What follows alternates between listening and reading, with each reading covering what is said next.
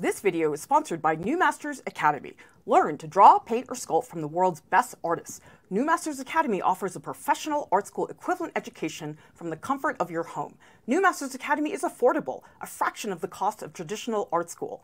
New Masters Academy courses are taught by top professional artists and instructors with decades of experience in both the fine art and entertainment art fields. New Masters Academy offers courses suitable for beginners as well as professionals with resources including over 1,500 hours of structured art courses, interactive live classes and certificates, downloadable course attachments, member-only community perks, over 50,000 professional reference images, over 100 interactive 3D reference models. You can share your successes and struggles on New Masters Academy's public forums or interact live through New Masters Academy's Discord channel. Get portfolio reviews, personalized learning plans, career advice, and more with optional one-on-one coaching. Every course is included with your subscription, and all courses are available for unlimited streaming. Go to www.nma.art and start your 7-day free trial. You can use the coupon code ARTPROF at checkout to save 20% off your subscription. Hello, everybody. Today, we are doing a drawing tutorial using Pan Pastels, drawing Baron Harkonnen from the new Dune movie. If you would like to grow as an artist and you can't afford an art class, we've got everything you need here, Art Prof, critiques, tutorials, and professional development. We are going to be working from the two reference photos in the lower left-hand corner. And if you would like to download those images, the link to those photos is in the YouTube video description below, because I would love for all of you to draw along with me and then hang out in the Discord afterwards so I can see what you made. Let's talk about Pan Pastels, because this is a totally new material that I'm actually not familiar with at all. And I want to say thank you to Pan Pastel for providing all of the materials for this tutorial. Tell me in the chat, who here has heard of Pan Pastels? Who here has seen them but hasn't gotten a chance? And who here has never heard of them, doesn't know what I'm talking about? Let me just give you a quick primer, because Pan Pastels are pretty cool. I'm the type of person, I'm very suspicious of new art supplies, but so far, I really like these a lot. So the first thing is that they are ultra soft colors. They blend like paint for an infinite palette of colors. And there are 92 different kinds of colors that they have, and they're also light fast. That is a really good thing to know about. And also, I was very happy about this. They're very low dust. And that's such a game changer for anybody who uses soft pastels. You can totally erase them. And what's really fun about these, so they come in these plastic palettes, and they have like a cover like this, so you can keep this on top when you're storing it. But when you're actually working with them, you can hold it like this. But then this is the really cool thing, is that every single color comes in its own little container like this, and you can totally customize your palette however you want. And they also have all these different sets. So for example, this one is a starter set. This one's awesome. This is the one I'm going to use today. This is a palette made for Baron Harkonnen. And they also have other sets. This is an awesome set. Check this out. So this is a 20 color tint set. And you can see here, it's just these really subtle shifts of very light tones. And I'm really stoked to give those a try. And I have to say, the Pan Pastel people, they have done such a great job of providing literature and resources. I love that they have this whole section here in the brochure where they lay out all the different types of tools. So they have sponge applicators, they have knives and covers, there's all these visuals. So they've really, I think, done a great job of helping people get to know their materials. And color dorks, I love this stuff. Check this out. So they have this here as an example, but then they have this like worksheet for you to do. And so when you open the worksheet, you can like try out the Zorn palette. You can do the temperature worksheet. I mean, this is like super fun. Mega art nerd stuff. And then they have just all kinds of other artists who work with Pan Pastel in different styles. Here's a technique for image transfer. I mean, I could just look at this stuff all day. It's really, really cool. And then Pan Pastel actually sent me this really cool book by Julia Woning. It's a pretty big book. I mean, it really goes through all of the various tools that they offer. And it's super fun to see all those different examples. So they've really done a great job, I think, of equipping artists with the tools and the resources they need to really understand their material well.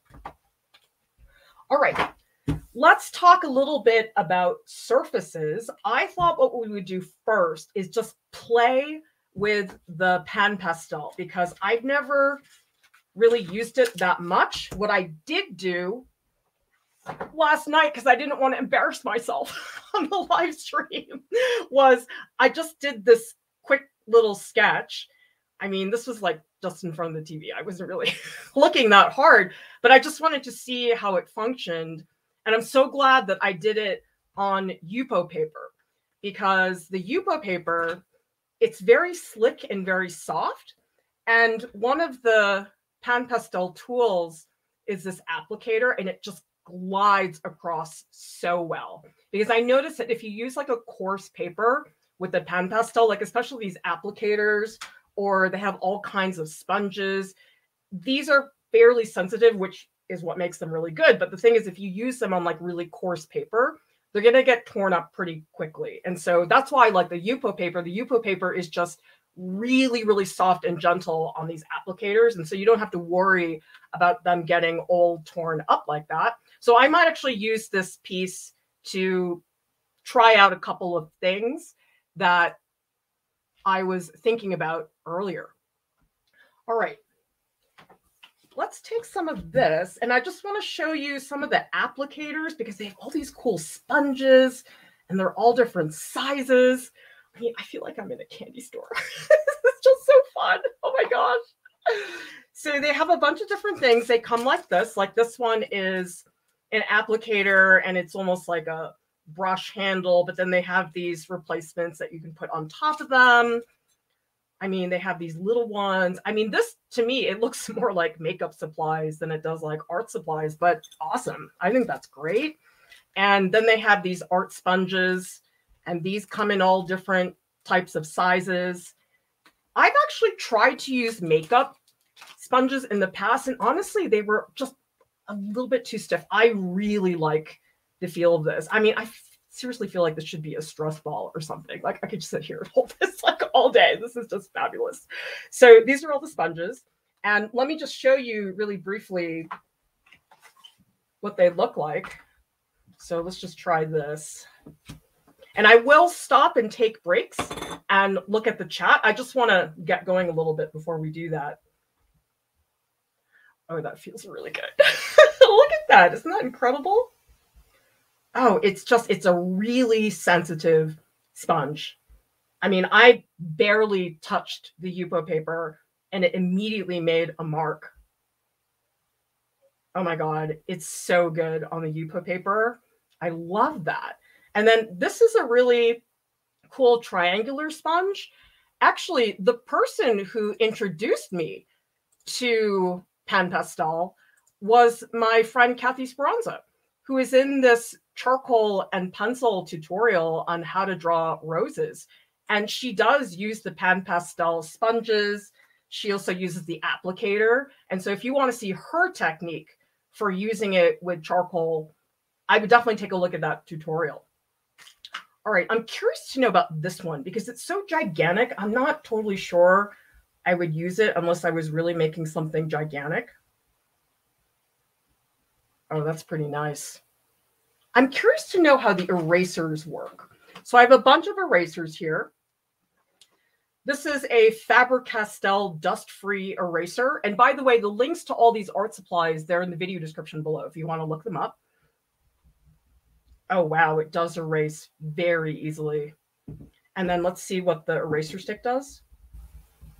Oh, it's great. And you get such a crisp edge because of the Yupo paper. And now let's try, this is a Mars plastic eraser. Oh, it's great. And you see, I'm taking the dust off, but it's not totally ruining the entire image. So that's really nice to see. And then they also have a couple of fun things, like this is pearlescent.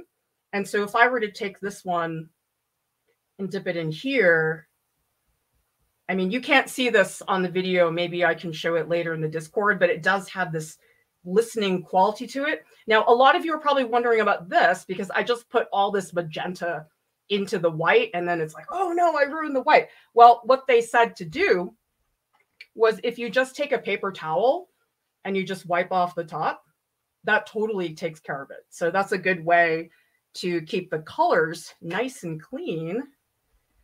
And then these applicators, these are really cool. I mean, you basically take them, it's sort of like a really soft palette knife. I guess that's what it is.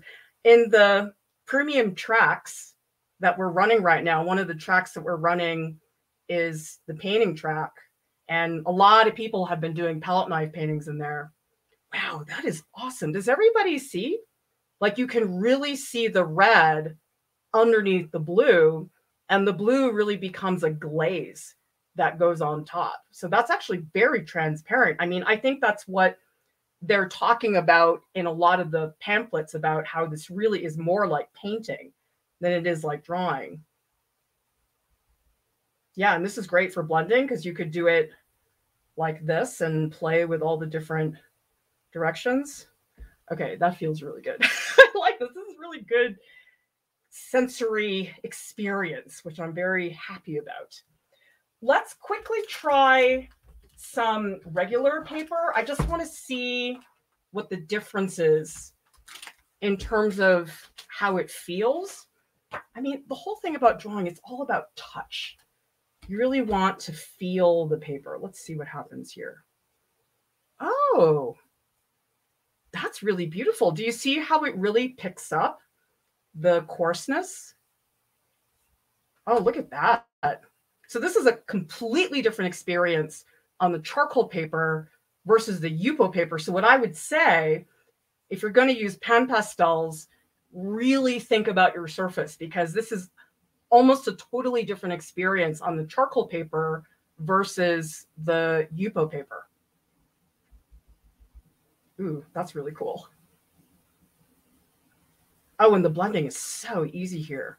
Okay, so this is interesting. If you look at the Yupo paper, this really felt more like watercolor paper, like the layers were more distinct. This one, not so much. You'll notice that when I started putting a color over another color, I mean, you can still see it for sure, but I don't think it's as clear as it is in the Yupo paper. But I like both. I think I would pick them for different reasons. I think if I want something that maybe looks more washy, I probably would use the Yupo paper. If I want something that looks more like charcoal, something more powdery, I probably would use the charcoal paper. Let's see what people are talking about in the chat. And by the way, this is very exciting, everybody, that through tonight, 11 p.m. Eastern Standard Time, we have a very generous donor who will match your donation up to $2,000 through tonight. If you're going to pledge to our raffle, now is the time. Okay, I mean, certainly we're never going to complain anytime you want to pledge, but this donor is going to match your donation, and that's kind of a big deal for us. So please think about pledging before midnight tonight Eastern Standard Time. By the way, thank you so much to Jill Kama for the super sticker. And I believe I saw another one from RB Dick. Thank you so much for the super sticker. Now I owe you guys 2 emoji animations.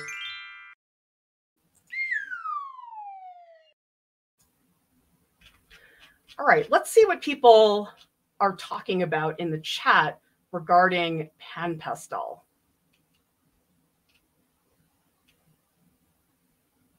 Hania says, my subscription sketch box came with some pastel sticks and these Pan Pastel applicators, but no Pan Pastel. I like the applicators to blend the sticks though.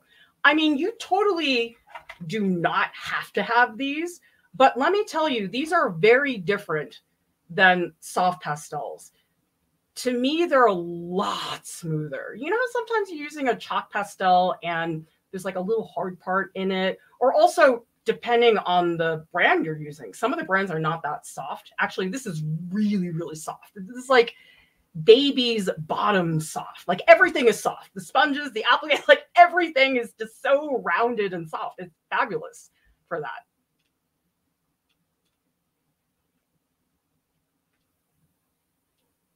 So Blue Wolf is asking, would Bristol board give the same or similar result? I think it would probably be similar, but from my experience at least, the Yupo paper is just a little bit more slick.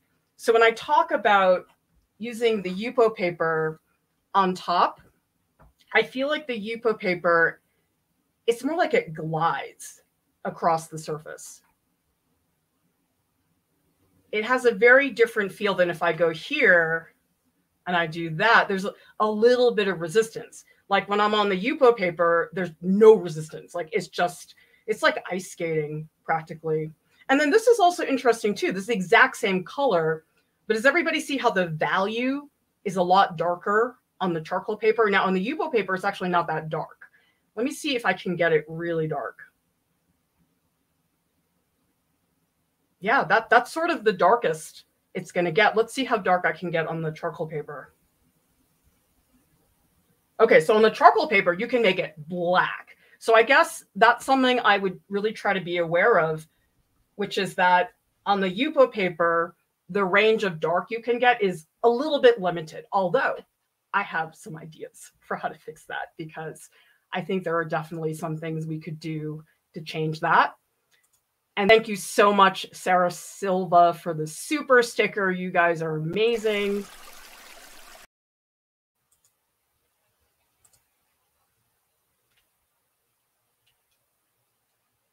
All right, let's get started.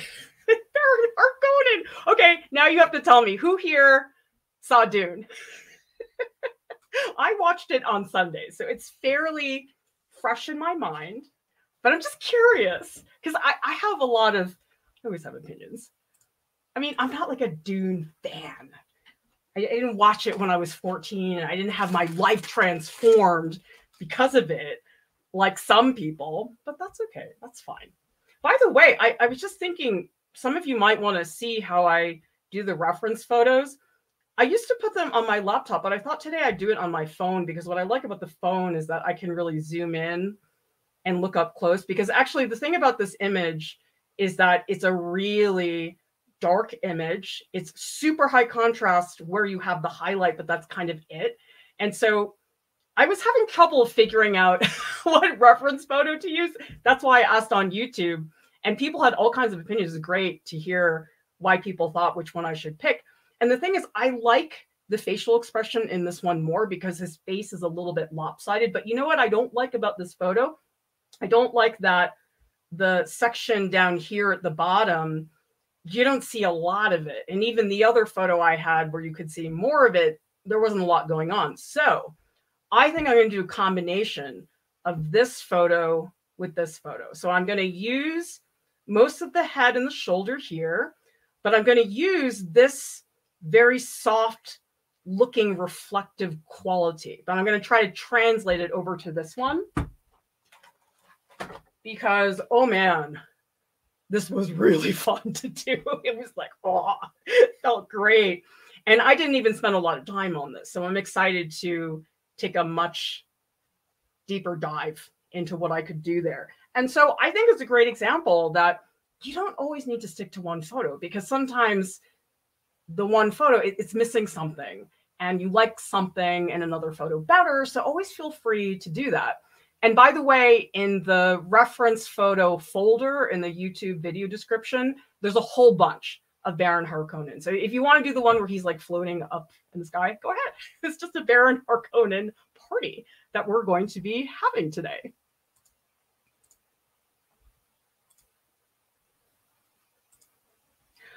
All right. I think, I'm trying to figure out, I may want to start with the applicator just because I feel like the sponges are maybe a little bit too big. And at least in the beginning, I want to start with a little bit more control. And I'm going to play with the colors more because even though this is very much a very monochromatic image, I still think that it would be nice to play with color. Oh dear, that already feels so dark. Sheesh. You know what I'm going to do? Maybe I should just have a scrap piece of Yupo paper here so I can like, oh my God, there's so much. Like I barely touched the Pan Pastel and it picked up so much pigment. So, okay, these applicators, they're very, very sensitive, which is fantastic. But I think maybe here having this test sheet of paper would be really nice to have because this is like, oh, that's way too much. Did not want that. Okay, let's just jump in. I'm going to change the composition a little bit too. Although this guy has great shoulders. I gotta think about sizing too, though. I don't want to get him too large because the shoulders are such an important part of his character. But then again, I do want to leave enough space. Okay, so I need to work on the spacing a little bit better. Let's see if I can wipe this away. Oh no, I guess you can't do that. I guess in theory, I could go in with one of my erasers and erase it. Okay, it erases pretty well. All right, but I don't really need to erase it. I'm just going to go in and just draw on top of it like this. So who's going to draw Baron Harkonnen with me? Like, he did this in the movie. I was like, dude, I'm drawing him. He's awesome. This guy is so good. Because I love the mass of his body is really wonderful. I mean, another thing that I'm noticing about the Pan Pastel is you really can't get uptight with it because the marks that you end up making, they're just so wide. And I think that could be a really good thing.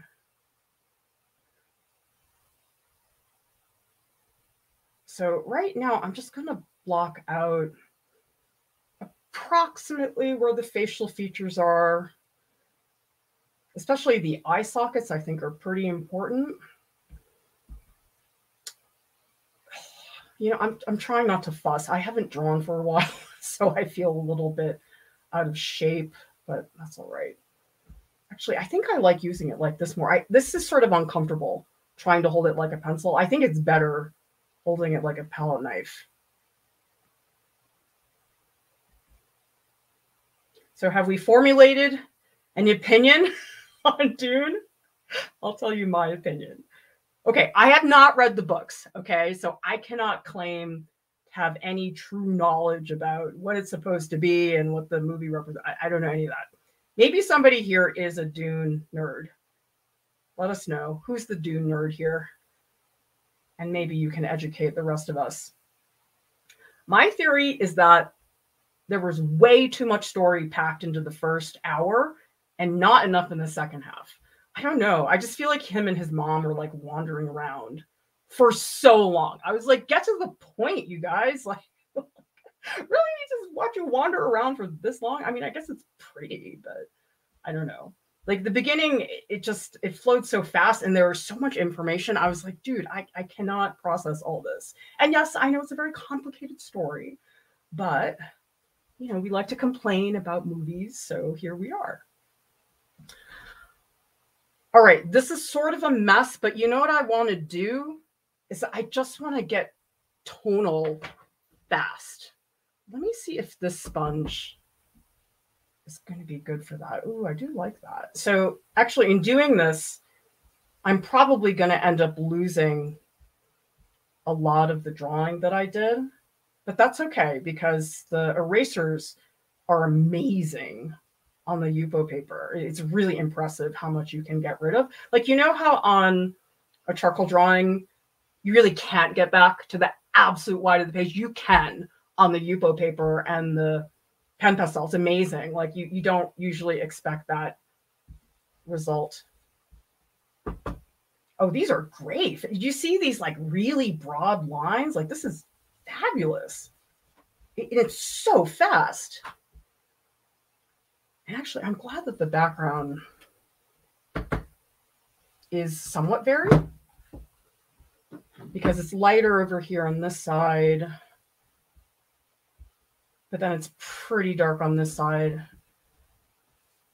What I'm trying to be very conscious of is these very few ultra bright highlights. I really want those to stay. And so really my technique for doing that is just put tone everywhere. It can be really light, but you have to just cover it. Okay, now based on that, I'm going to now move to this reference photo. I'm going to start looking at how the reflection of the highlights goes into the, what is that? Is it oil? I don't know what he was doing. I don't know the whole Baron Harkonnen story, sorry. So for now, I'm just going to block it in. I'm not going to do anything that fancy. And color-wise, I'm jumping around. You can see there's a little bit of purple up there. There's quite a bit of brown towards here at the bottom. In fact, I might want to maybe pump it up with a little bit of blue. Oh, now that's turning green. That's okay. I'm just trying to fill right now.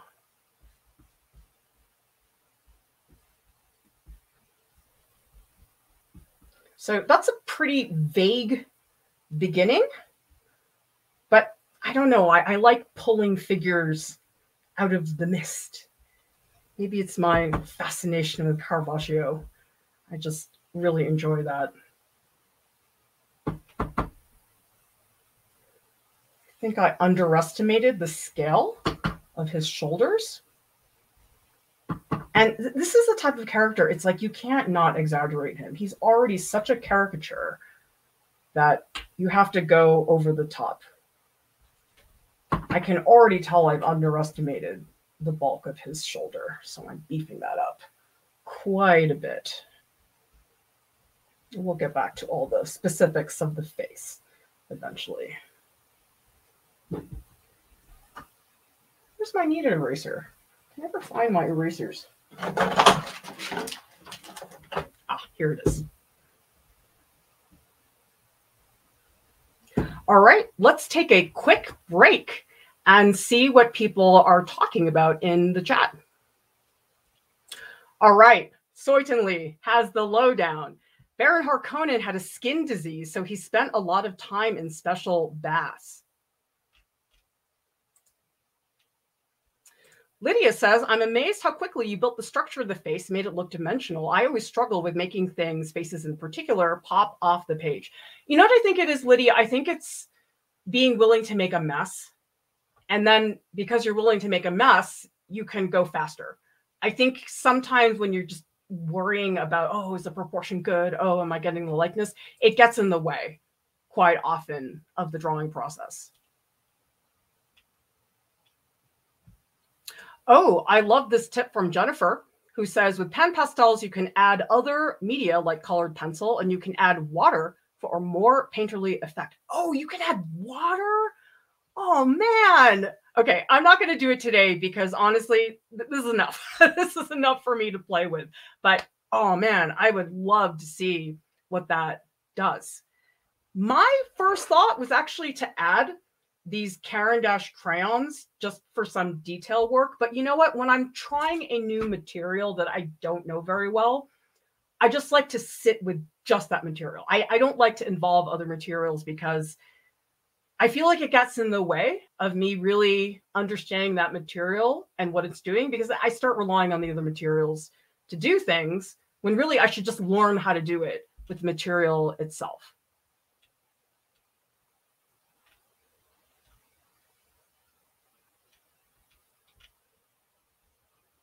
Panda Puffkin says, I'm drawing along. It's odd to try to capture such a slick texture with a powdery medium. That's a big challenge. I mean, look at him. He's oozing.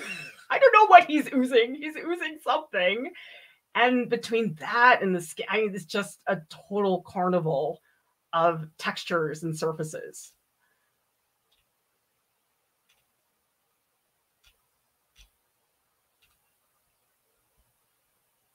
ComCuke says, I love workable fixative for soft pastels, great for building up substantial layers. Yeah, John Murph says, well, you need fixative for this soft pastel.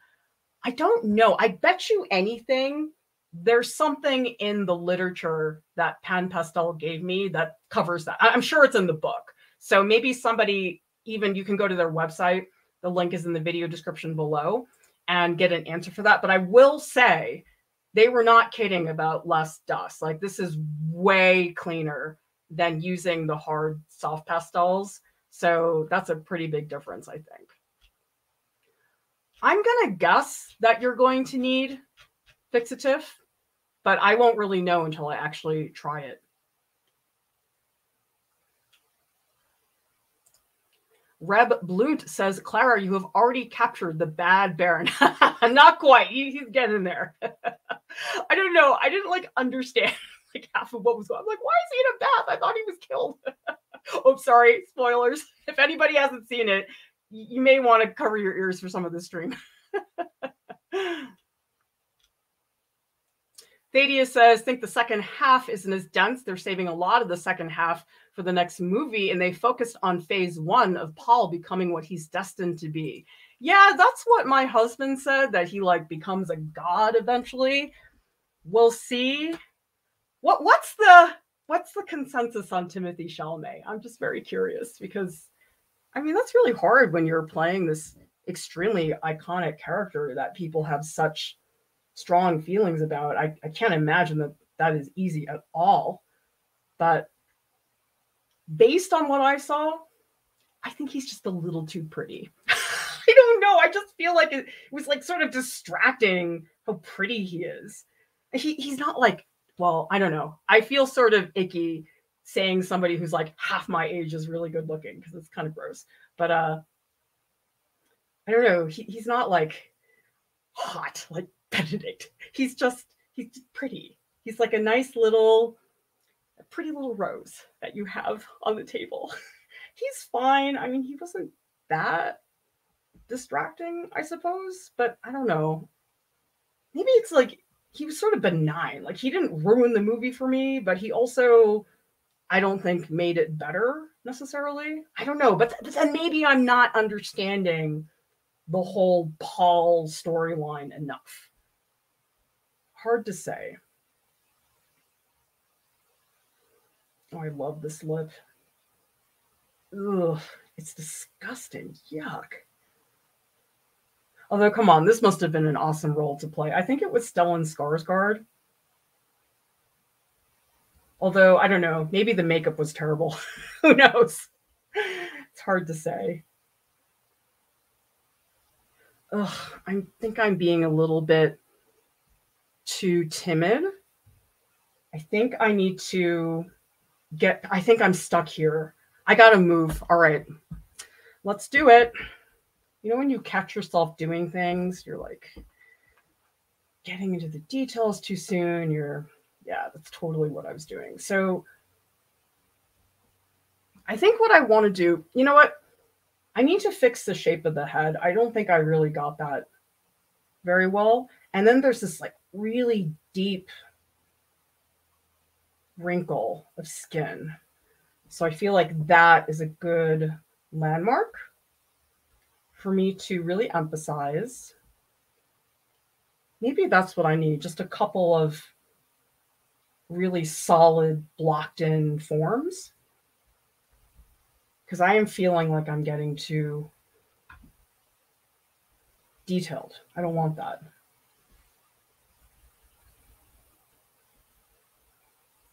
I don't know. It's a new material, so I'm not being super bold with it. I do feel myself being a little bit hesitant, but I can tell you it's so soft that you can really press down a lot and it's not going to mess up your piece.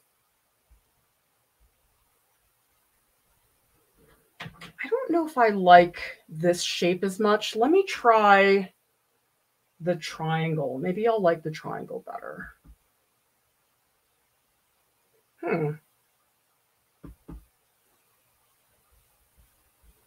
It's definitely floppier. Okay, so this one on the left, it's a little bit more dense. This one's way squishier.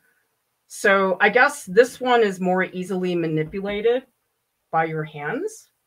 So if you want to be able to do that, like I can really squeeze this in any direction I want. You can't really do that with the other one.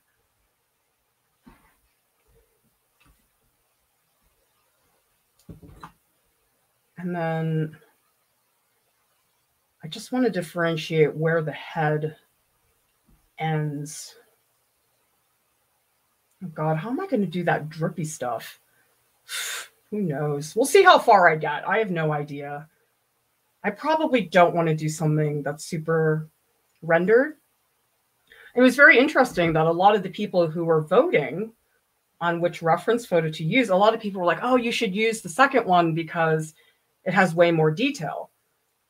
Now, maybe I'm just a weirdo, but sometimes I don't like using a reference photo that's super detailed because it's detailed to the point that it actually becomes a distraction. Like I end up trying to really copy the image instead of interpreting it. And so that's actually one of the reasons I chose this photo, is that it doesn't have quite as much information. And for me, I find that pretty liberating.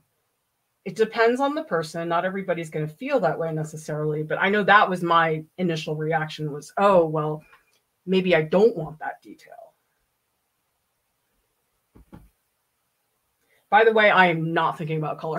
I'm just like, ooh, little brown, little purple, whatever. Like, I'm just trying to make sure I don't just do black. But honestly, I think it's because I'm just trying to figure out the material and I don't want to spend lots of time focusing on that. And that's fine. You know, sometimes it's like, oh, well, I just don't want to deal with color today. Okay. I'll deal with it some other time. But right now, it's not my focus. Right now, I'm trying to get to the material. See what it'll give me.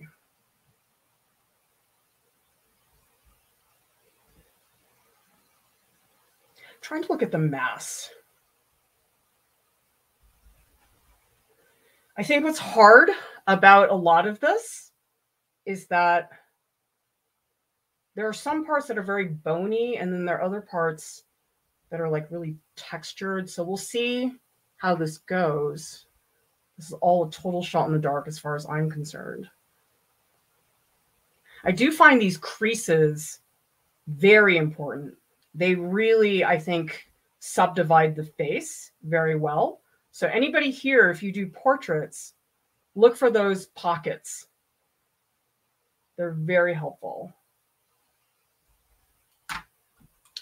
By the way, I want to give a shout out to Sonnet. Thank you so much for the super chat, who says, every time I tune into Art Prof, you are using something different. Thank you for opening up my world up to so many different mediums and materials. Well, I'm so happy we can do that for you because you know what? It's so fun for me. Maybe I have no attention span, but I just love new stuff. To me, it's just the coolest thing. And I know that some people are very resistant to new materials, or I think oftentimes what is more common is people make assumptions about materials. Like they'll look at a material and say, I don't want to do that because I'm an oil painter. What does 3D possibly have to do for me? And the thing is, you don't really know until you try it. And so I think the key is just don't make any assumptions about things. And you might find that that material that you thought was not going to help you helped you a lot. Because when I first started painting, I was like, painting is it. I'm not going to do anything else.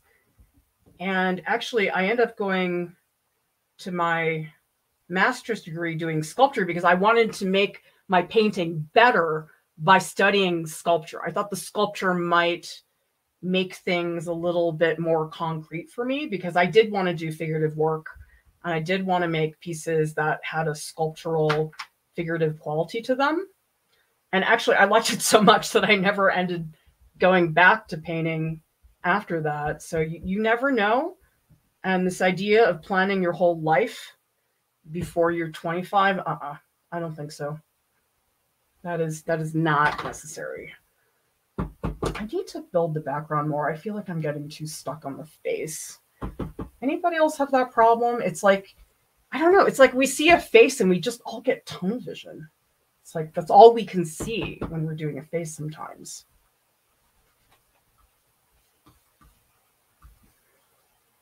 Okay, and now I'm going to move over to this photo and try to get some of those reflective surfaces down here at the bottom. So what I'm seeing is there's a highlight here. Let me make it a little bit more clear. Okay, so this is a highlight on his body, which in theory would say that there would be a highlight here in the muck, whatever he's in. Oh, now we need to have the Dune comparison. So who watched the old one? The one with Kyle MacLachlan and Sting? I feel like I saw it, but if I did, I don't remember anything. So I'm probably not a good person to ask about that. There's another highlight here. So what I'm doing is I'm following the highlights on the figure, and then I'm going to put those highlights down here at the bottom.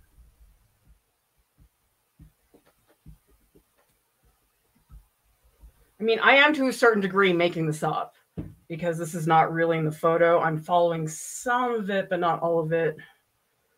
But I think it's more so I can screw around and just do whatever. See, this is interesting. There are so many awesome tools that they have here. They have the applicators. They also have all these cool sponges. And yet somehow I'm mostly using this. And honestly, I don't think it's because this tool is better. I think it's just easier when you're using a new material not to use 18 tools. I just find it overwhelming. And so it's not because I like this better. I just think right now it's giving me a little bit of stability that I don't have because I'm not that familiar with the material just yet. So this is just a kneaded eraser. I'm just using it to pull out a couple of these highlights. And it literally is the white of the page. You won't get that with charcoal paper. There's just no chance. It doesn't matter how hard you push down. And so usually whenever students are working on a charcoal drawing, I always say to them, listen, you really have to plan in advance where you want to retain that wide of the page, because if you don't do that, you can get rid of it really, really fast. And that's not always a good thing. So here, you don't have to do that. I can still get it back to that wide of the page, and it totally will be fine. Now, I'm probably going to have to redraw this at some point, but I just want to put in this highlight just because it's sort of like a guide. Like there's just so much stuff here that I'm worried if I don't put that in, I'm just going to be lost with what's going on. So like there's this highlight here of the chin. Does he have a cleft chin? I can't really tell. I don't think his head is wide enough. I think it should come out a little more. It's hard when you're drawing a character like this because there's no right. It's like, oh, the head doesn't look right. Of course it doesn't look right. It doesn't look right to begin with.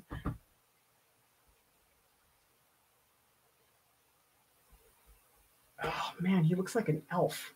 That is not good. Let's cut back on that a little bit more. And also, remember, I'm not trying to make a perfectly accurate drawing from this photo. I'm just doing an approximation. The photo is there to give me a head start, but that's it. It's just a loose guide.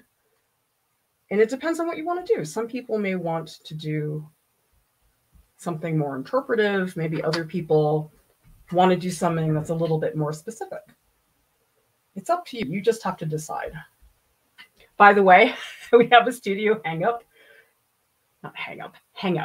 coming up soon. And I was talking to Kat and Alex. I was like, hey, what do you guys want to do for the studio hangout? And I'd mentioned that I was going to be doing Baron Harkonnen on today's stream. And Alex was like, oh my God, can we just do a fan art stream? I'm like, sure. Let's just do fan art on our studio hangout. I don't know. I thought that was really cool. I don't know if you all know this, but Alex is a mega nerd. He's really into Dune. He is super into D&D. Yeah. Actually, I really like his D&D illustrations that he's been doing recently. They're really, really cool.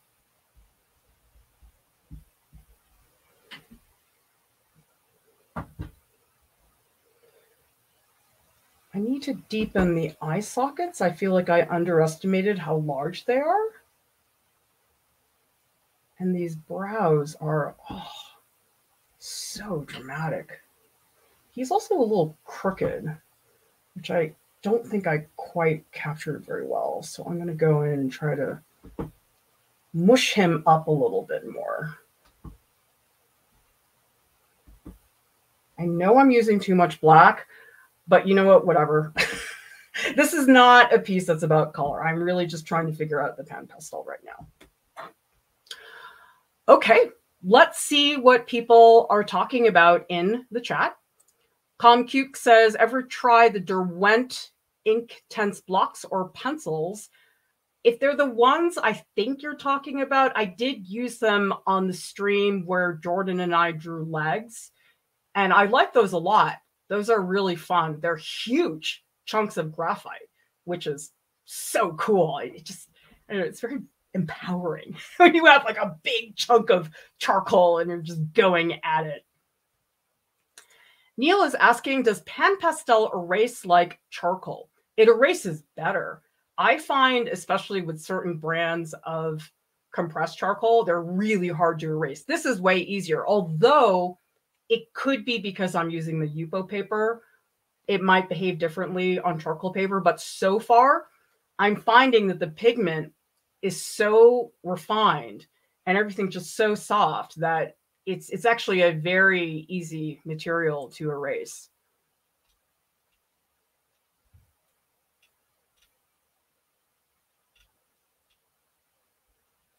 Blue Run says, David Lynch Dune is awesome. He says he's embarrassed by it, but that's because they ran short on the budget, so the effects got progressively more basic. I have to watch it again. I mean, it's hard because a sci-fi film like that, it's so dependent on the visuals, and they just didn't have the technology back then. I'm not saying you couldn't do it. I mean, look at Blade Runner. The original one is incredible, and they had so few effects to be working with. Actually, the cool thing I liked about Dune was the soundtrack by Hans Zimmer was very different than his other stuff. It wasn't that stereotypical movie music. And I read an article in the Times about it that was really fun. Reb Blunt, thank you so much for the super chat. And remember, everybody, that we do have the, if I can get the slide, fall raffle is going on. And remember, we also have a generous donor who's going to match your donation up to $2,000 through tonight, 11:59 p.m. Eastern Standard Time. And the raffle page link is in the video description below. And I'm going to be sad if we don't use up every penny of that $2,000 donor match. That's just going to make me cry. So everybody has to help out and contribute. So we really take advantage of that opportunity because that is so generous for that donor to provide that for us.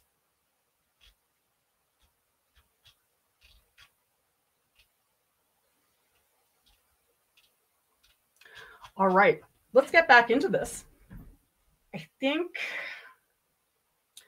I'm trying to figure out what order I want to do things in. Okay, so does everybody see this? The goop that's coming down, the little trails. I probably shouldn't do that until I'm like almost done. So I'm trying to figure out what are the parts that need to get done that are underneath all of the goop. You know what I might do? I might add the Caran d'Ache crayon just to solidify some of the drawing stuff. Just trying to figure out if I want to use the blue or the purple. Let me just see how the crayon works if I draw it over. Oh my God, it's perfect. Oh my gosh, it goes right over. Wow.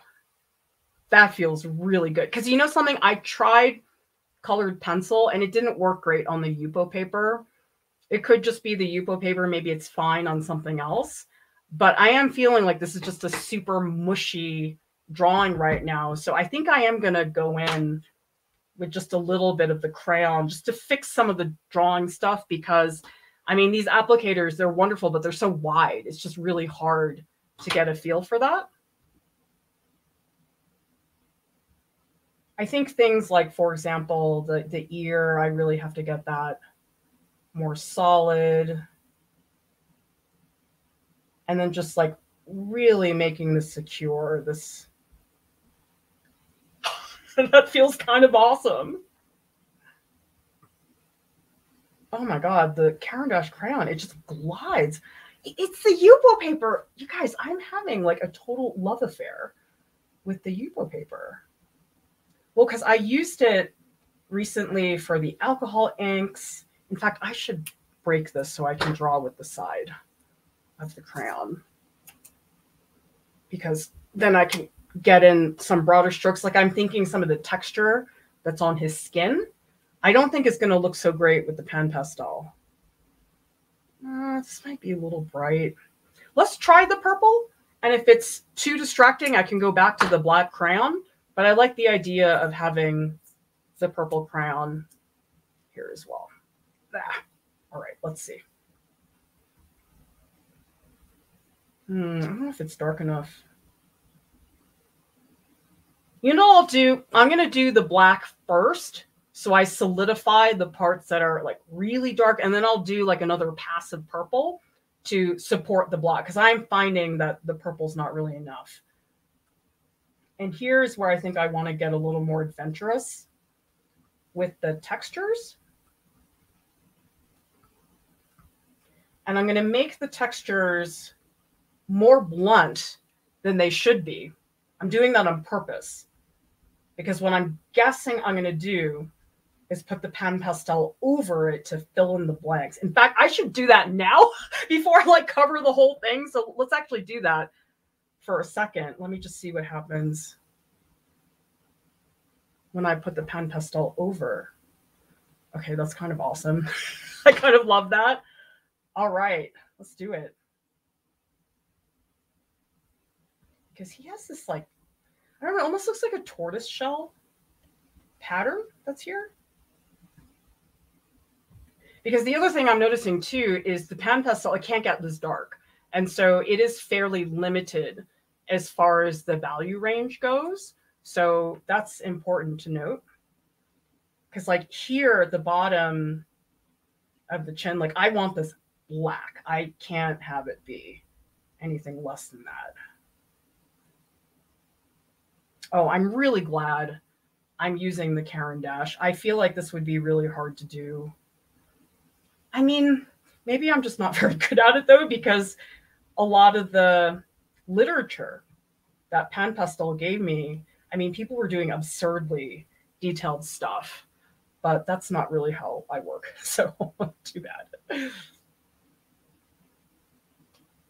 I mean, here's the thing. It's like, I guess I could make it really detailed, but I don't really want to. I feel like it takes too long, and I'm not so sure it necessarily looks better.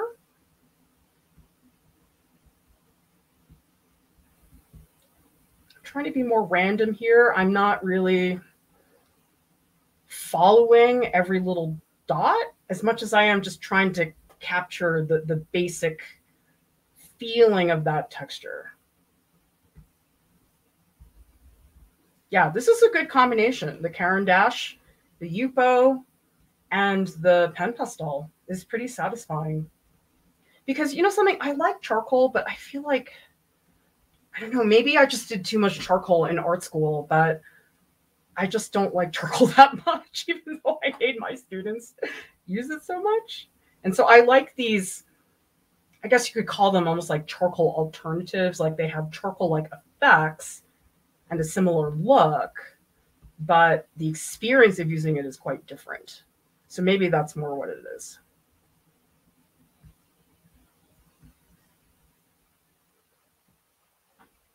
Ooh, that is really fun. I am liking this combination.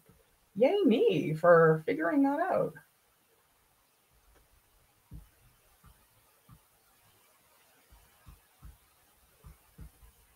So tell me in the chat, who thinks they want to try out the Pan Pastels? I don't know. I'm kind of sold, you guys. You know what else I just noticed about this portrait is he's actually looking to the left. And so I have to make sure that I capture that. There's not a lot of space to articulate that in here. But I do think it's important because it does really change the way we look at this image. If we think about him as looking over to the left, like he's sort of suspicious in a way. So we'll see what I can do with that. Who knows if it's actually going to come across, but whatever.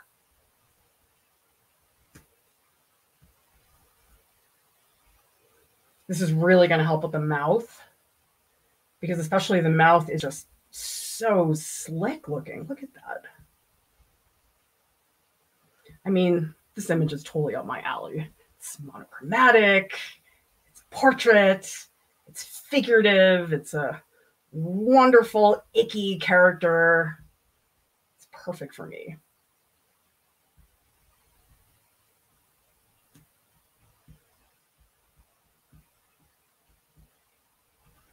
All right, let's see what people are saying in the chat.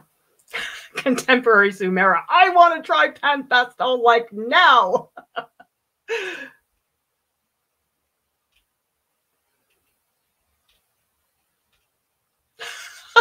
Slepnir says, Clara and the Purple Crayon. Oh my gosh, I remember that book. That is so good. Seven Angelic says, ooh, you could scratch it. Oh, now I'm really curious. Let's see. I don't know if I have any. Okay, like a barbarian. I'm going to try. Oh, I guess it doesn't really work like that. It's more like it pushes the pigment in. It doesn't scrape. Yeah, it doesn't really scrape at all. But you do get good textures. I mean, that's really cool. Let's see what happens if I do this.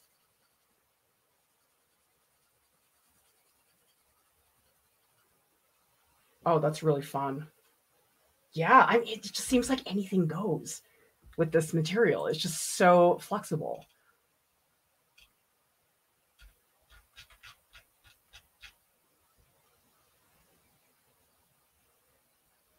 All right, let's go back into these marks.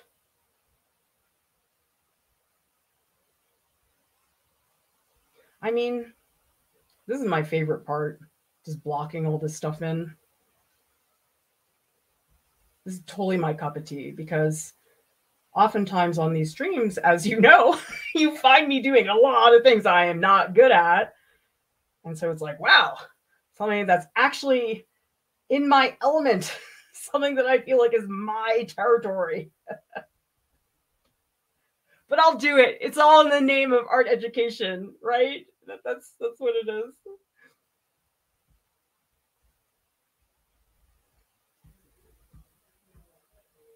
Oh, he's got like this area here. It's almost like alligator skin. Oh, it's so fun. I feel like I'm not being very adventurous with these marks, though. I have to let myself play a little bit more. But then again, I am going to be using the Pan Pastel to fill in a lot of the blanks, so maybe it's not so bad that it doesn't look that clear right now.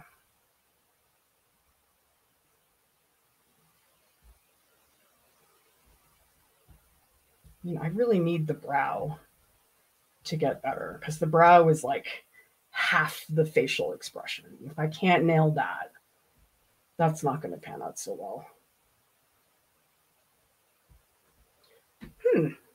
Maybe I do the drippy stuff with the crayon. I wish I had a bigger set. Well, I wonder, what if I use the purple for the goop? Let me just see. I'm going to do a little goop with the purple. Let's just see what it looks like.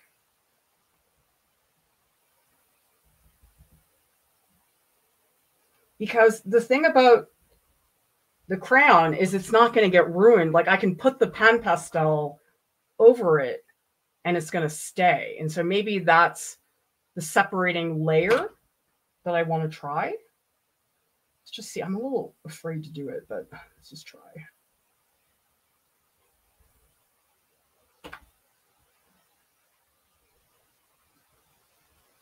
I think I just need to get more aggressive. I'm sort of holding back and I don't like that. I can tell I'm holding back because I'm hesitating.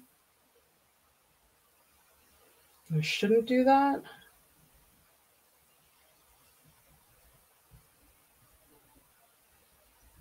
On the other hand, I don't want to rely too much on the crayon to do everything for me because this really is about the Pan Pastel. So I'm a little hesitant to do too much more with the crayon because I might get too far ahead of myself, which I don't like that either. So you know what I'm going to do? I'm going to do a little bit more crayon, but I'm going to jump pretty soon back to the Pan Pastel, and it'll be kind of like a back and forth between the two materials so that they're more working side by side. I don't want them to get too competitive with each other.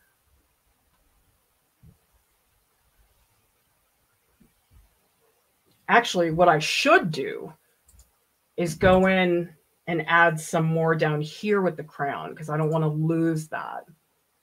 Laura, thank you so much for the super sticker. We so much appreciate your support. All right. Let's see what I can do here. I'm going to do minimal crayon work down here at the bottom because I know a lot of it I want to stay being the Pan Pastel. So I'm not going to do that much, but I need to do enough that the crayon doesn't feel isolated. Like I want to put the crayon here and also here because if it's only in the top part, it's going to look strange. That's a really good trick you can do. Just in general, when you add a new color, when you add a new material, if it's a mixed media piece, make sure you distribute that material so it's not just in one spot. Because then what happens is it looks like it doesn't fit there. And so by putting it in more than a couple spots, it starts to make more sense.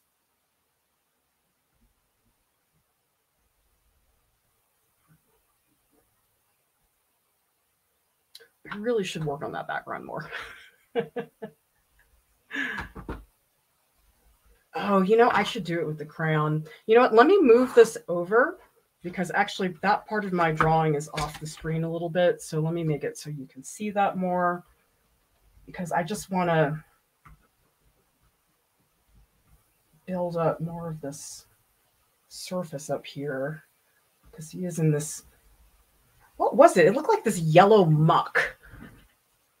Hard to say. Okay.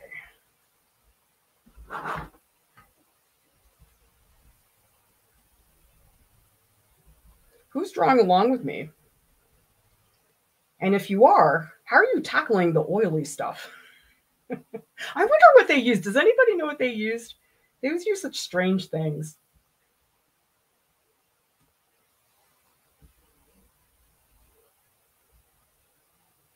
I wonder how long he had to sit in this bath, how many times they made him like come in and out. Like that must have been really funny.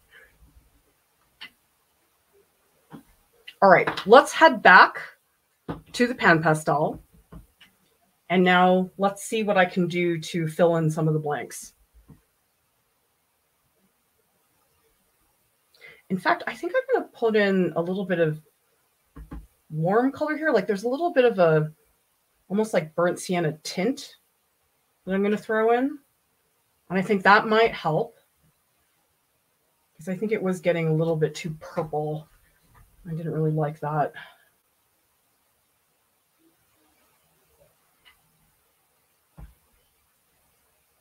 Oh yeah, this is a really nice color. It's this color here. It looks pretty light, but it's actually a lot darker in value than I thought it was going to be, which I'm happy about. I need the value right now. I will say this is super fun in terms of layering. know. I feel like these should be therapy. It's like just gliding it across the UFO paper. It feels kind of amazing. I love that. I don't know. Maybe I do need to get more adventurous with the color. I suspect that maybe the color is starting to get a little dull. Maybe that's why I was feeling like I needed to add that burnt sienna.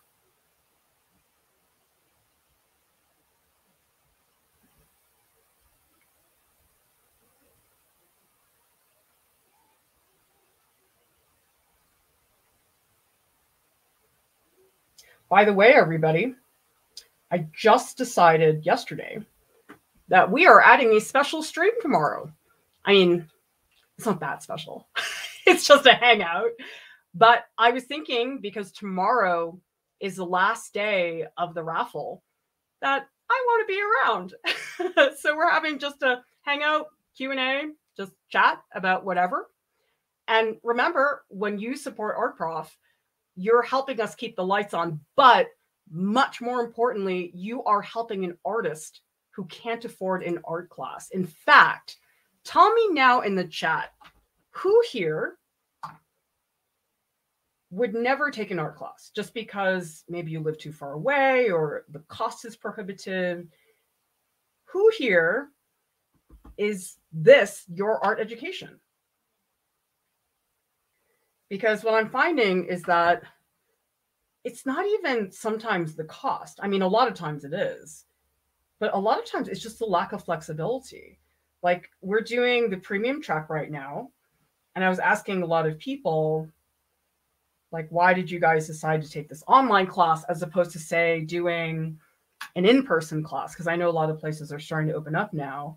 And a lot of people said, well, listen, just with the logistics of the time I get home from my job and getting there, and it's just so much. And they said just the convenience of being able to do it at home was just so worth it.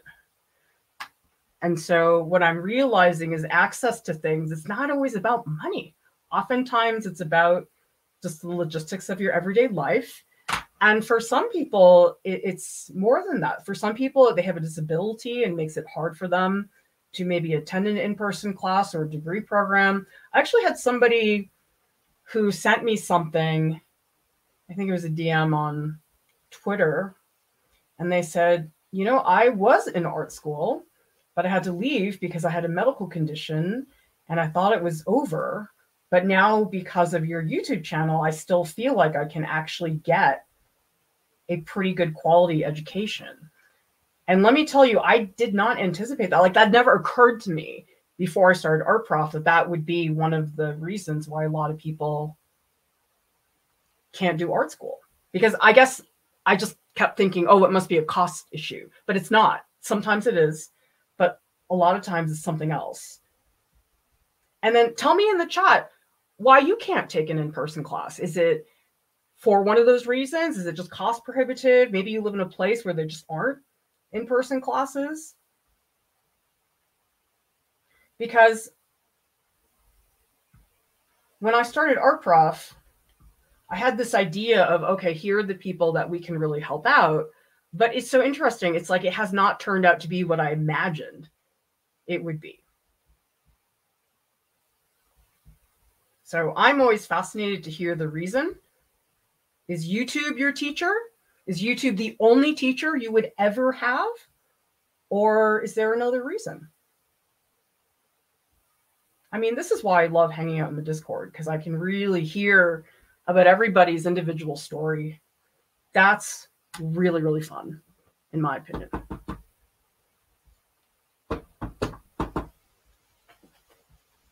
I was talking about this, I think it was in a blog post that I had written about how I kind of can't believe that a lot of the online art courses are not really giving a lot of feedback from the instructor. I was like, really? Like, how? Isn't that sort of the whole point, is to get that feedback from the instructor? But apparently there's a lot of online classes where most of the feedback comes from the community. And I just think that's strange. But also, I think it's a bummer for the teachers, because to me, the best part about teaching is getting to know people. When you teach, you learn things about people, and people tell you things that they may not otherwise talk to people about. And I feel very lucky that I've had those interactions with people.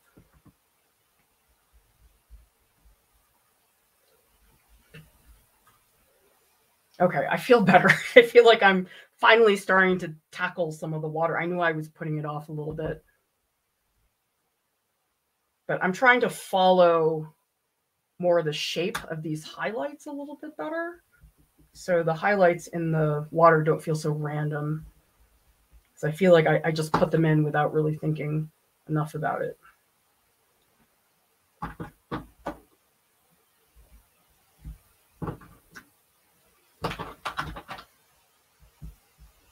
So like that's a highlight, or here I should probably pull out more on that side. Whoops, just lost it. See, here's the thing. It's like if you do that, it's so easy to erase. And wow, just the subtle shifts of tone you can get in here. They're beautiful.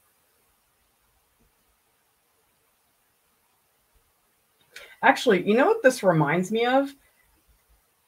Everybody should look up Michael Mazur, Dante's Inferno, Mazur. He has a lithograph, maybe it's an etching, that really looks like this. It's like an oily guy immersed in water. It really looks a lot like this. That's exactly what I was thinking when I saw this image. I was like, oh my God, that's a Michael Mazur piece. No, it's Dune.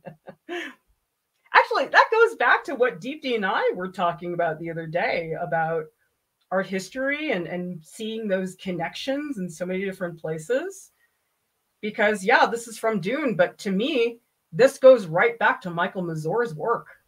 That's totally what I'm thinking about. And so anytime you can foster that connection with something you see somewhere, it's pretty exciting, I think. All right, let's see what people are talking about in the chat. Oh, this is an interesting point from ComCuke. Art Prof community is more helpful, whereas in art school, it feels like you're in a competition that you never even signed up for. Oh God, tell me about it. It gets nasty. It's not pretty sometimes. Mike says, learned so much from YouTube the last few years. Auto repair, how to make silicone elf or Vulcan ears, tarantula husbandry, and of course, recently Art Prof. Well, my husband is working on these antlers for my kid's Halloween costume. He looked it all up on YouTube, and they're amazing. I should post them in the Discord later on when they're finished.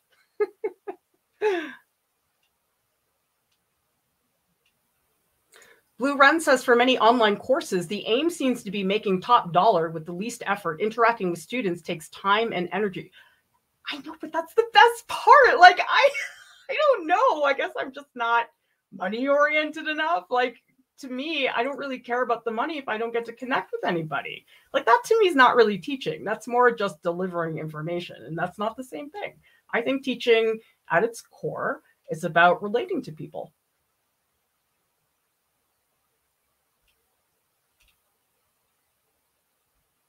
So Starving Artist says, fixed income these days, so not the opportunities to study. Lots of free YouTube artists, but mostly here because I love the real art school vibe. Well, that's sort of all I know. So I don't know that I can do it any other way. But yeah, I mean, if you want classroom, curriculum, syllabus, I mean, I'm the biggest dork when it comes to all that pedagogical stuff. All right, so Scott says, mental health and cost. I rely on content just as this. Sarah says, cost for me and time. Alex also says, cost is a huge factor. Joanna says, not knowing my professors ahead of time and trusting them is a huge reason I prefer Art Prof. Oh, I know. Somebody came into the Discord, I think it was a couple of days ago, and I think they said that they had just started this new class and that they didn't like the teacher very much and that it just stressed them out so badly. And that really made me feel bad because it's like learning shouldn't be like that. It shouldn't be super stressful. And a bad experience. I mean, people were so nice in the Discord. They were like, oh, well, maybe here's some things you could try and don't worry. And it was very nice that people helped out this person, because I think we've all been there where it's like you don't really know what to do. And I think oftentimes students don't want to feel like they're asking for special attention or anything like that. And especially some teachers don't really make themselves that available. And so it's like, even if you could ask them a question, it's like you don't really want to, because it's a little bit too intimidating. But I don't know, it sort of depends. So I had a teacher at RISD who was so good. But the thing is, he wasn't a very proactive teacher. You sort of had to go to him, which I know that's frustrating. In theory, you shouldn't have to do that. But the thing is, when you did go to him, he was great. He would just give you everything you needed. I think he just like didn't know how to organize the class or something. Like, I don't think it was that he didn't have good stuff to teach, because he definitely did. I think he just didn't know how to deliver it well. And so you will get some people like that who are just like brilliant teachers, have great things to say, but just maybe don't really know how to organize themselves. And I mean, I guess it depends on the teacher and the context, but yeah, that can happen. I'm trying to get more of a transition between the crayon and the Pan Pastel. I'm trying to figure out if I need more crayon or if I need more Pan Pastel, because I'm worried if I put in too much crayon that it might start to get a little bit picky. Although maybe what I need to do is switch to my erasers. Maybe that's what I'm missing. Although, let me build up this background a little more.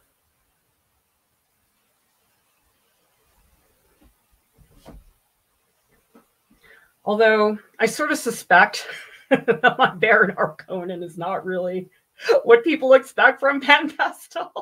Somebody look up #PanPastel on Instagram. Tell me what type of artwork shows up, because the stuff that I've seen is like very realistic, like super colorful. I'm like, okay, this is not your typical PanPastel image, but that's what you get when you come to me and ask me to draw something. All right, I'm going to pivot to the purple. And I think I am going to do more crayon. I feel like, I don't know. I was thinking before, oh, that would be such a lame thing for me to try to rely on the crayon. But I think if I just put in like some very subtle, like light marks, it might give the Baron some of the structure I'm looking for. Because I think I did all the blunt stuff, but now it's like I want to get the subtlety in there. I feel like this is too small. I wonder if I can scrape away that crayon. Let's see what happens. Let's try the eraser. Maybe it's not getting rid of the crayon. All right, that's not going to work. That's okay.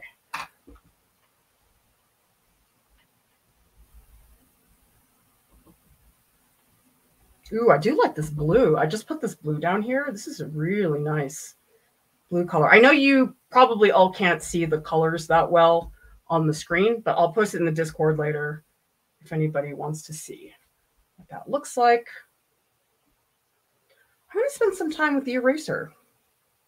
So how about just in here on the facial features? I mean, this is where I just love my eraser stick.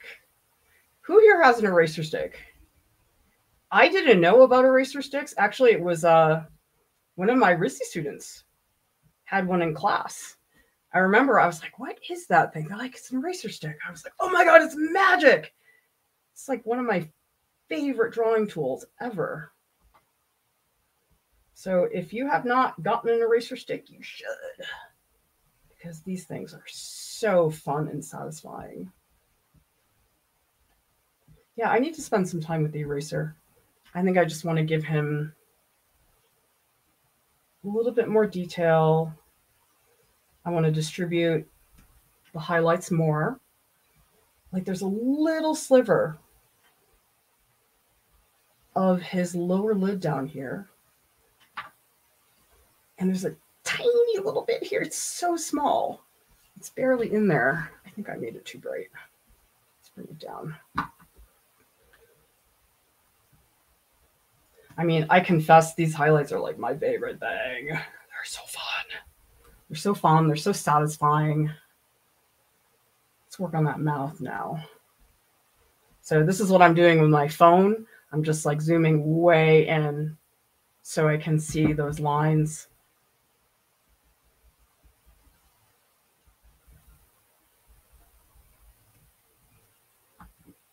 And actually, I should like really darken this. It's surprising how dark it gets in some of these spots. I mean, I just like dark things. So it's like anything I try is going to get dark no matter what I do anyway. But I just love following the light as it moves across the surface. It's so beautiful.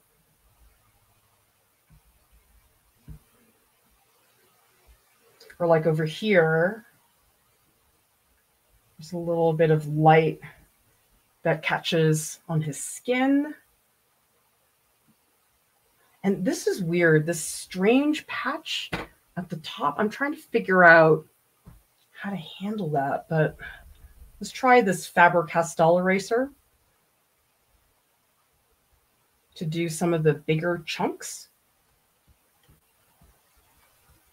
And then I'll go back in with the eraser stick and do some more.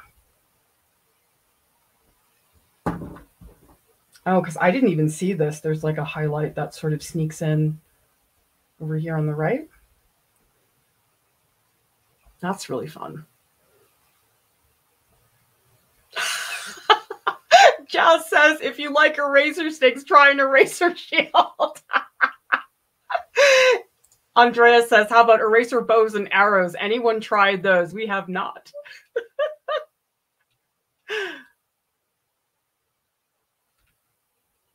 Oh, Elva says doll customizers use pan pastels for subtle face shading. Oh, that is so cool. Oh, I could totally see how that would work well.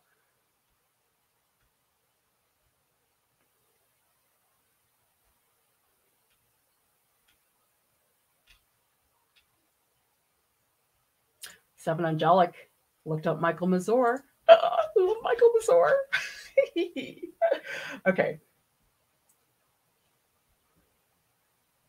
Ah, shoot. Okay, I destroyed that. Okay, let's just back up a little. See, that's what I'm noticing though, is because the Pan Pastel is so flexible, I'm not really stressing about that stuff. Also, he's got like bubbles all over. If you zoom in, does everybody see all the like little dots that are everywhere? They're so gross. Yuck. Although, I do think it's really cool that he floats. Look in the photo that's in the reference photo folder that's in the YouTube video description. I just love that he floats. I don't know what the story is. Maybe somebody here knows why he floats, but I think that's kind of awesome. I would like to float. I mean, I guess it would be more helpful if I could fly, but I'll take floating. Floating's good. All right, let's do some kneaded eraser so I can play more with my edges. Oddly enough, my finger does not work that well as far as smudging. It's like the applicator totally does the work for you. Like I keep thinking that I should smudge it with my hand, but the applicator is way better than my hand.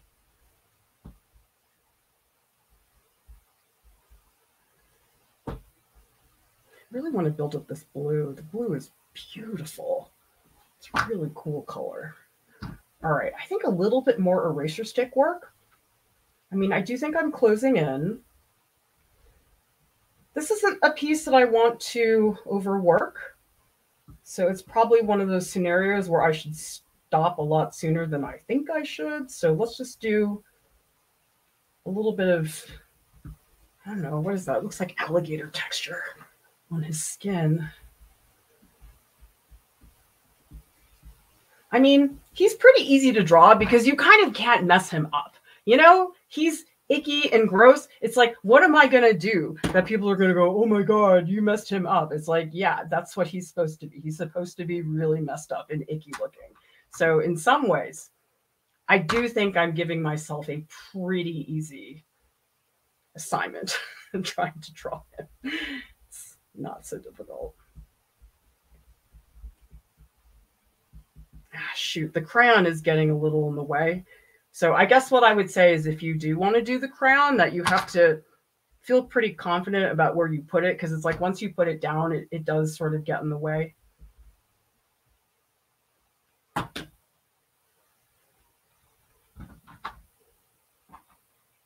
Maybe. Actually, there is quite a bit of blue up here in his shoulder. Maybe I'll fill that in some more.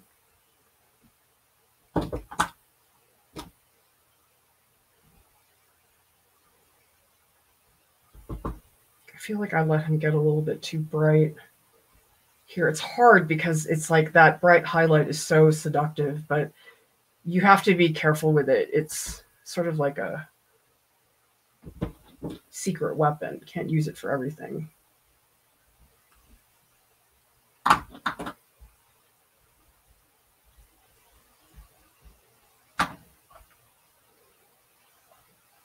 Hi, Electri, popping in to say, I love your art and nice shading. Thank you very much. Oh, so Justin's saying it's a gluttony thing in the book, Dune.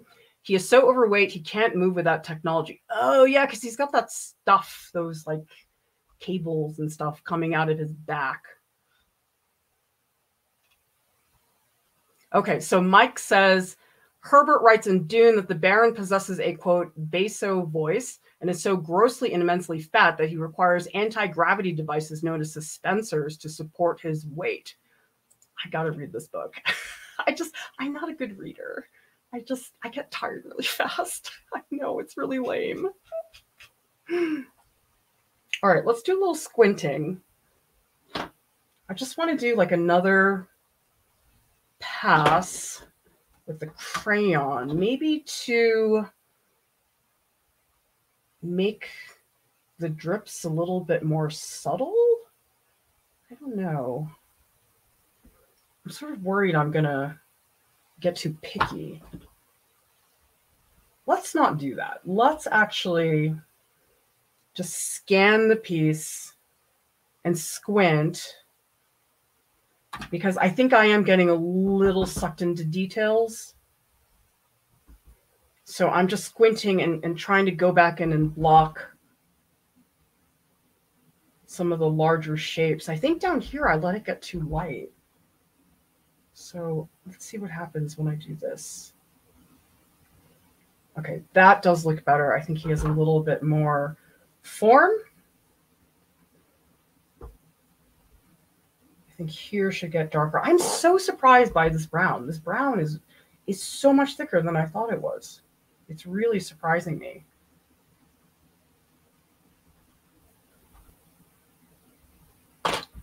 Maybe you just see this area here. I think it just needs more dots. I think I made it a little bit too blank.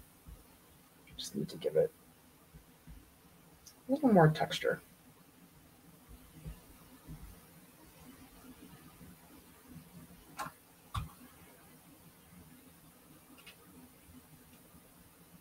Contemporary Samara says, I almost want to see more of that burnt sienna color. It's coming out beautiful. Yeah, you know, I should. Let me do another pass, because I feel like I sort of stuck it in randomly, but really what I should do is see how to spread it. Oh, wait, that was too much. Let's not do that. Because, yeah, I don't want the burnt sienna to be so patchy. Like, I want it to have I want it to make sense. I mean, if there is such a thing as making sense in the Baron. But there are very visibly like warm areas and cool areas, and I feel like I do want that to come across. Because actually here, there's quite a bit of brown.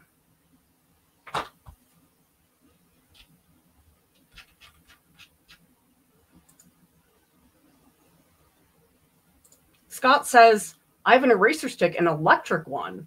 Oh, I've seen those. Those are really hardcore. I've never used one before, but they look like fun.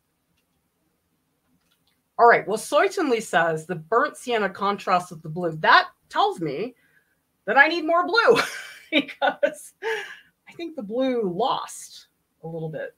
So I'm just going to do another pass of blue on top. So I have a little warm, cool relationship going on.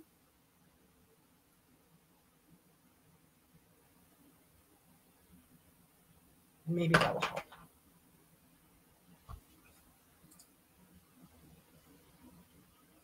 All right, everybody, remember, you only have a half an hour left to take advantage of that donor match.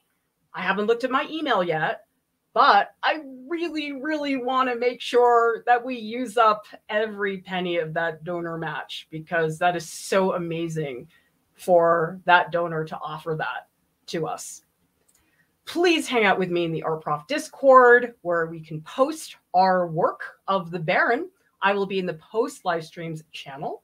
And a big thank you to our top Patreon supporters. Really, really hoping to add more because I was so sad when I had to take off so many names that we lost our third slide. We really need it, guys. We need ongoing support. I know it seems like it doesn't take a lot to run this platform, but it takes an absurd amount of work and time and equipment. And it's not something that we can pull off on our own when you have no revenue. It's a terrible business plan. I don't recommend it to anybody. Thank you so much, Jill Kama, for that super sticker. Everybody, thank you so much for watching. I'll see you next time. Bye.